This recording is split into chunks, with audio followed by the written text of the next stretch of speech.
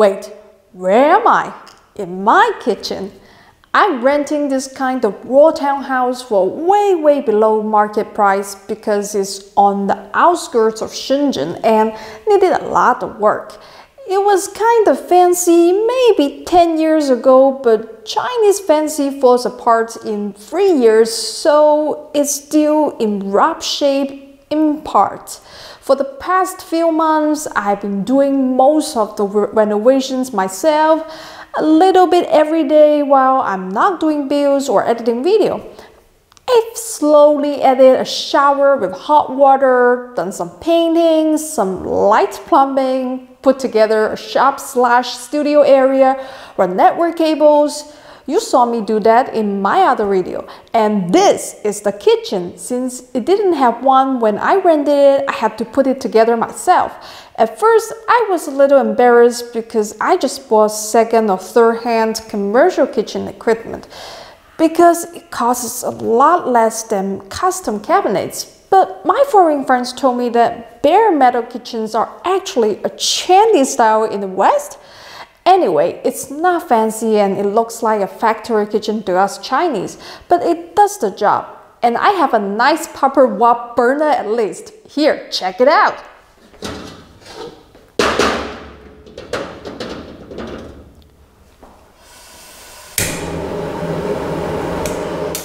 Pretty cool, right?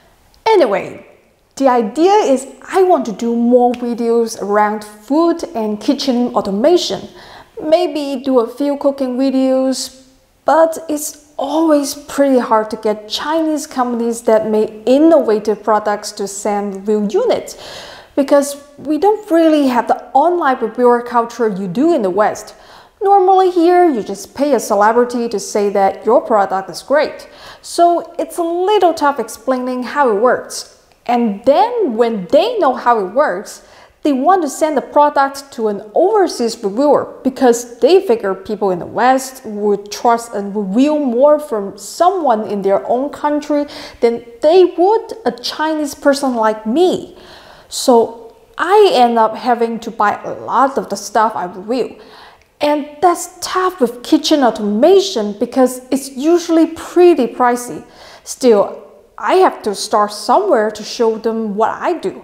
Fortunately, a local company is doing a Kickstarter for their travel maker coffee maker, the Beanque, 3-in-1 on-the-go automated coffee maker.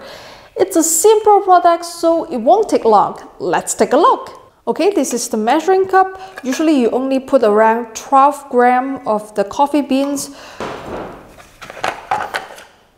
When you open it, the lid, this is where you put the coffee beans. And this is the cup, this is the filter. There is the hook on the side. You want to place it like this. And we can put the coffee beans now.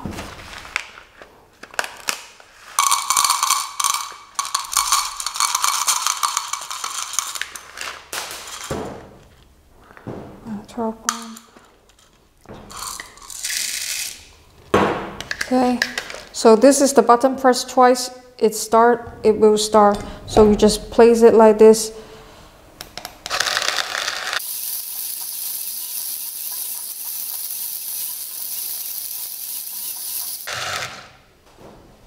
Okay, then you'll remove the grinder. You see there is the coffee powder. Here we'll pour some hot water in.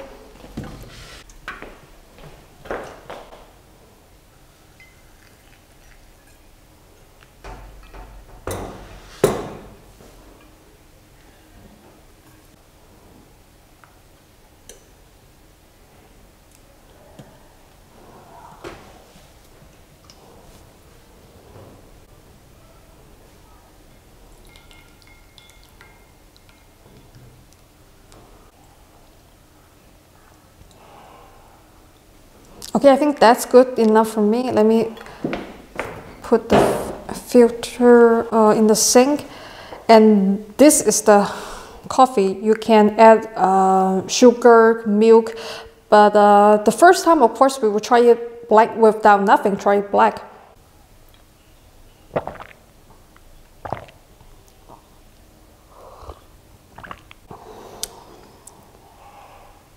Not bad.